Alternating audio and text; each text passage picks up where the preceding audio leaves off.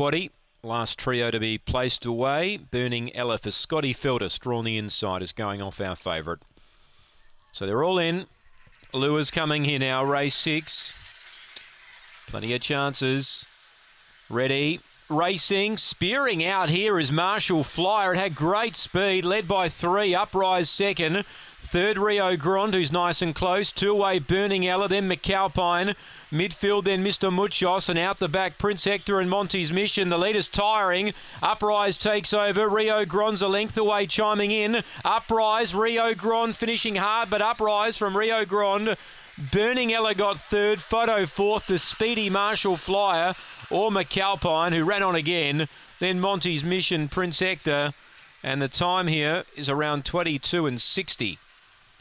Uprise, number 2 for Kev Bewley takes it. Number 2 has defeated 6 Rio Grande. A much better run by him. The rank outsider, he was much closer in the run than what he normally is. And 1/3 Burning Ella, the favourite. 3/4 Marshall Flyer, and McAlpine, well, as I said prior to the race, he's too risky. He messes away and runs on at the end. 2-6-1-3. 7:07 the early split. And the run home in 12:56. A length the winning margin for Uprise for Kev Bewley. 2-6-1-3 on race number 6.